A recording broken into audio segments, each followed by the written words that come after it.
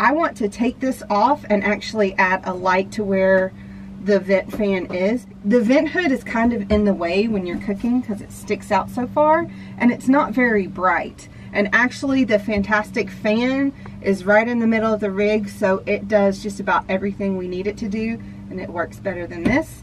There should be only about like 6 or 8 screws, I believe, just to take it out.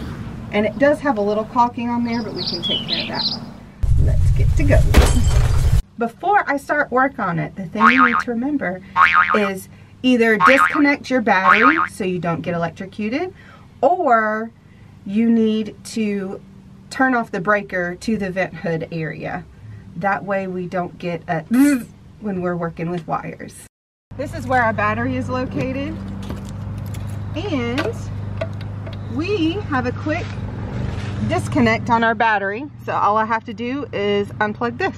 We do have a paper towel holder that is like screwed into the side of the vent hood, and I'm going to take that off first. Thinking we need to take the actual vent fan off first because that's where the light is wired in, and tape off those wires, and then I can remove the rest of the vent hood.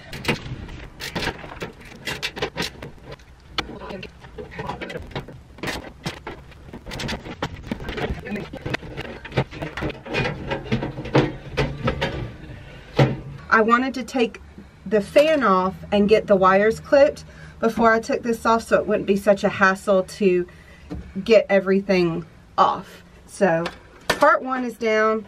There were 4 screws for the fan itself, and I think it's just 4 longer screws for the vent hood as far as I can tell. So let's get those screws out. Finally got these 4 darn screws out. One of them was stripped and it was a struggle to get out, but we finally got it out. Now this thing is still in there pretty solid, but I think once we start cutting around the edge of it, because they caulked all around it, I think once I get some of that off, we'll be able to take this sucker down. I'm gonna cut this caulk seal right here. Oh, there it goes. I think it's ready to come off. Come on.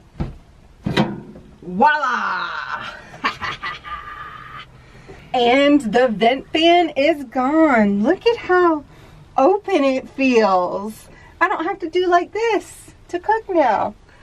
Can't wait to get it all prettified. The hard part is done. We got the vent hood off. Now we're going to find a light fixture that we want, and I want to do something with this back here. I'm thinking about maybe putting up a backsplash and some kind of spice rack maybe. Phase 1 is done. Stay tuned and we'll show you what's next. So we have this piece of board. We're trying to cover up where the vent hood vented out to the outside, and it's not square and everything, but that looks pretty good to me. Ace and I got some peel and stick tiles from Amazon to kind of go with our colors that we're going with the floor and curtains and stuff.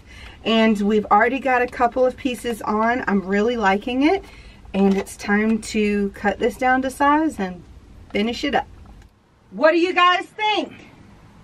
We are installing the light where the vent hood was. Forward is 1 light, backward is 2 lights.